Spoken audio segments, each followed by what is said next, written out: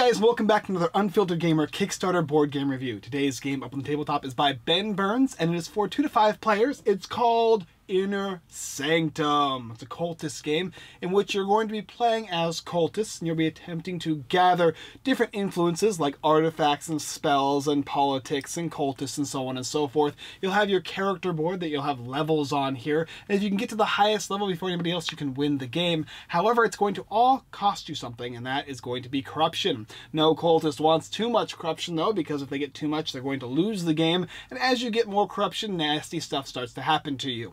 You can utilize corruption though in order to help you win the game in essence, so it's kind of this teetering scaling effect, and you're going to be drawing cards and trying to obtain them into your hand, and to which you're going to play during a certain phase of the game, different sets of cards down, face down, then flipping them up and see who has the most of that specific card. You then gain a level up point, as well as gaining this little token, which will allow you to use the special ability of that type. First person to get to level 6 or 7, I believe, is going to be the winner. The last interesting thing is you can actually turn the card over to sell your soul, and for 2 turns you won't be able to have cards played against you, which can really help, but selling your soul has a huge cost.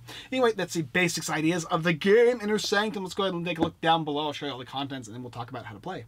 So here we have the game Sanctum and everything that's included. And as you can see, you're going to get a big stack of cards here. You're going to get your player board along with this little token here, which is going to symbolize your level. You're all going to start at level 1 for as many players as there are.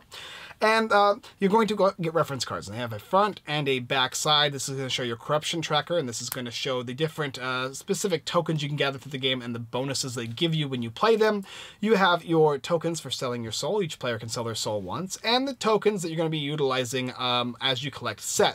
These are all corruption, and there's going to be 5s, 10s, 5s, 1s, 10s, and 20s, a box for the game rules, and of course the dark one. To begin the game, you're simply going to move the box aside and any players that are not playing, and then you're going to go ahead and put out the players that are. Give each player a reference token, and make sure you've got everybody marked at 1 to start with, and every other reference card is going to be removed. The corruption is going to be set aside as well. You won't be utilizing that until you need to, and you do not necessarily want to gain these, because when you hit 35 corruption, you're going to lose the game. The objective is to hit level 7, and you're going to be doing that by this thing called the gathering phase. On your turn, you're simply going to make sure you have this deck shuffled and begin the game by giving everybody 4 cards. When they have their 4 cards, they're going to go ahead and look at their hand to make sure they got everything they need. Set aside the sell your soul tokens. You probably only need 2 for a 2-player game, so you can move the rest over. And then you're going to take the dark one, and you're going to spin the dark one. And whoever it's pointing to, so it's pointing to this guy right here, is going to start the game. You won't need him. You can go ahead and set him aside, I guess, as the first player here. And then, on your turn, you're going to go ahead and look at your hand, and then you're going to get to draw cards from the deck. You'll draw 2 cards from the deck, just like that, and then you can play an action card. And then there's a couple action cards in his hand, like Spell Counter. This cancels a spell and it costs you a corruption. And this one here says you can play on another player and declare a spell or ritual, and they must discard all the cards of the chosen type. Now, these are things that are going to give you corruption, which you do not want to get, because they're going to progressively make you more unstable, and it's going to cost you in the game. In general, when you get 10 cards that you're in your hand at the start of a turn, you're going to enact this gathering phase in which you're going to try and place down certain sets to gain tokens and levels. And of course, when you get more corruption, you're going to do that phase earlier and earlier on. So to begin your turn, you're going to go and choose to play an action if you want. So maybe I'll play magic, dispel magic. And this would actually, instead of going to the graveyard, like normally, I'd go in front of you. And the reason, I'll explain the reason for that in a second. Now we'll go ahead and declare rituals. So he will check his hand to see if he has any rituals. And in fact, he does have one, so it will go and get discarded. And then this is going to go here, and he's going to gain 1 corruption. And after that, he can choose to keep the additional card he drew, or he can choose to discard. And if he chooses to keep the card he drew, which he will, it's going to cost him 2 corruption. Every time you keep the extra card, it's going to cost you 2. So he gained 2 more corruption. In general, you're going to draw 2 and discard 1, but if you want to, you can choose to at the cost of more corruption. Leave your hand aside here, and the next player is going to get to go. And you're always going to be checking at the beginning of a turn to see if they have 10 cards for the gathering phase, or if the corruption on them is higher, it might be 9 or even 8. So he's got his Scandal and artifacts, so he can choose to draw 1 from the rituals, 1 from this card, and 1 from here, or he can draw 2 from here. So he'll go ahead and go 1 and 2. He's got a ritual, so maybe he'll want that next time if it's going to be there. Then he can play an action card that says play another player. They must discard all artifact cards for a corruption, and he'll play that in front of him. He gains a corruption. He checks this player checks their hand for artifact cards. He doesn't have any, so he just kind of lost. He just gained a corruption for nothing. Too bad. And then he's going to go ahead and discard a card. Maybe he'll discard that ritual, actually, and keep the artifacts. And the next player is going to get to go, and he'll simply draw one. Oops, he'll draw 1 card here, and he'll go for 1 more as well. Let's see what he's got. He's got the spell counter. He's got 2 spell counters. These are good to save. Maybe he'll go ahead and get rid of just 1 of them. And continuing the game as is, drawing 2 more cards, artifacts. So he's got 3 artifacts. That's good. And a ritual card he probably doesn't need, as well as a Scandal. We'll go ahead and discard the Scandal. And as you see, the players are slowly building their hand up and choosing cards to keep and choosing cards to get rid of. A lot of spell counters this guy doesn't need, apparently. So eventually what's going to happen is the person who begins the turn is going to have 10 cards in their hand. So we'll go ahead and just give players additional cards to show that the game has progressed a little bit. And 1, 2, 3, 4, 5, 6, 7, 8, 9, 10. Perfect. So this guy, we'll say it's not this guy's turn, in which case he has 10 cards in hand. He has 3 corruption, which means that he's going to start the gathering phase. They will then look at their hands respectively and put all the cards in order. And if you have at least 3 of a certain type, you can go ahead and put them down face down. And does he have any more? He has a business and a business. That's not going to do it. Spells. Not enough there. You can keep those. And you discard all your action cards because you're not going to be needing those. And then this player would do the same thing as well. Does he have anything? He's got 3 artifacts right there. Spells, artifacts. You got another artifact there. And okay, so that'll be a good example. All right. After that happens, then we're going to flip over politics and artifacts. And based on the number of cards you have from 3 and up to 7, you're going to be gaining certain amounts of corruption. The more you have, the more corruption you gain, up until 7, in which you're going to actually lose corruption. So having more is going to be beneficial to you for 2 reasons. The first thing is if he actually had 4 politics and he had 3, he would gain the level up for politics specifically. And he would also gain corruption based on the 4 cards as opposed to 3. Now, the lesser amount that you win with is going to give you less corruption. However, it's also less likely you're going to win that level up for the turn. But in this case, he's going to stay at 1. This player will gain 1 level for politics, and he'll also gain the politics token.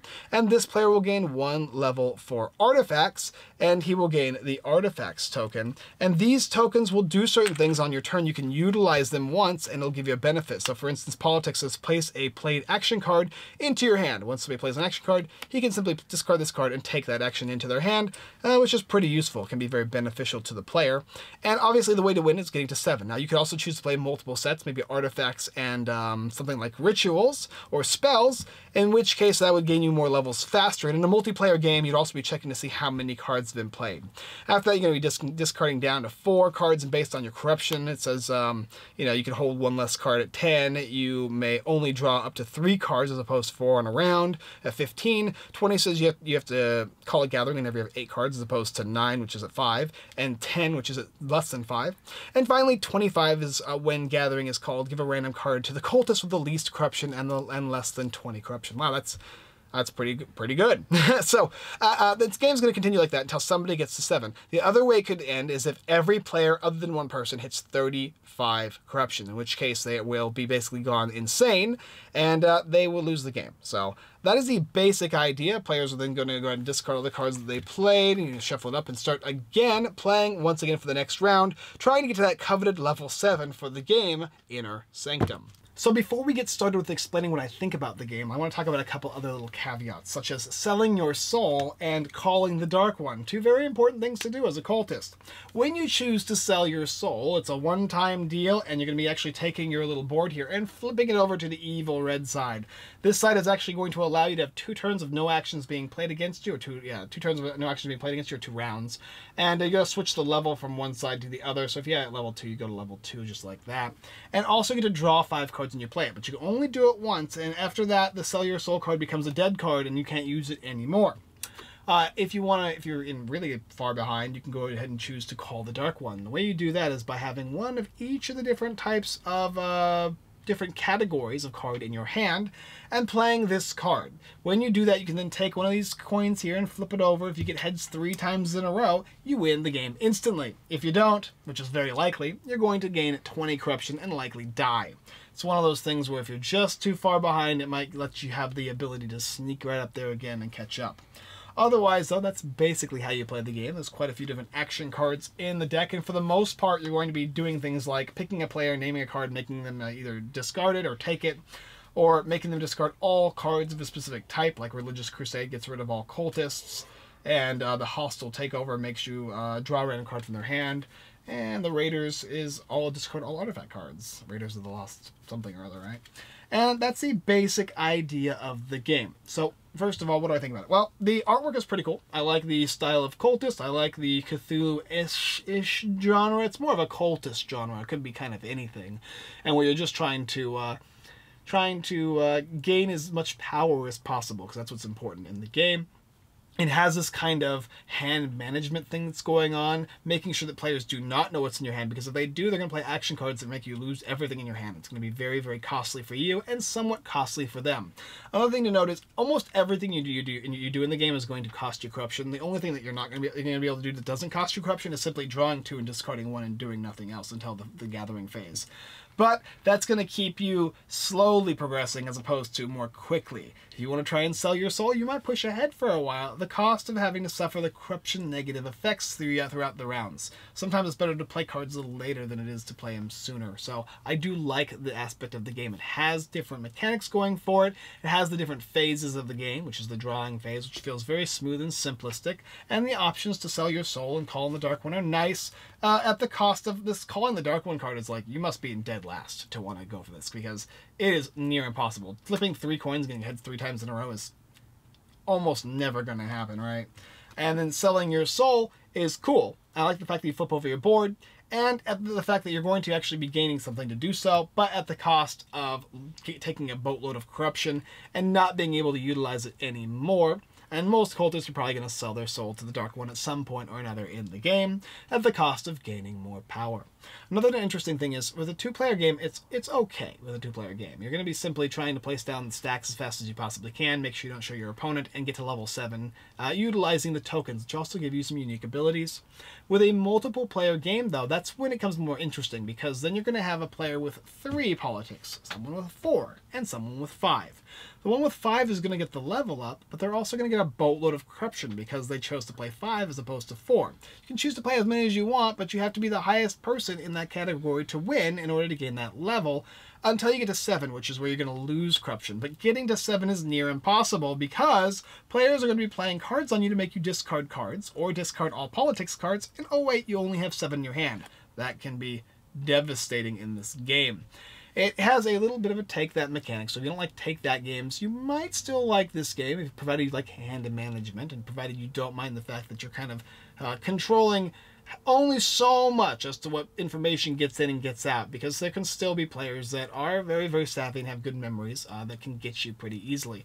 It's a simplistic little card game that works really well, I think, with 3, 4, and even 5 players. The 2-player variant was fine. A couple of little caveats that were like, for me, selling your soul for some reason, after you do it, it's just a dead card. I would kind of prefer if both of these cards just let you simply discard them and draw a new card, as opposed to, for everybody, as opposed to them just being cards you discard. But at the same time, I can see the fact that you sold your soul, that after you've done that, the card is now a dead card as opposed to having the option. But either way, I think you could change that around if you wanted to.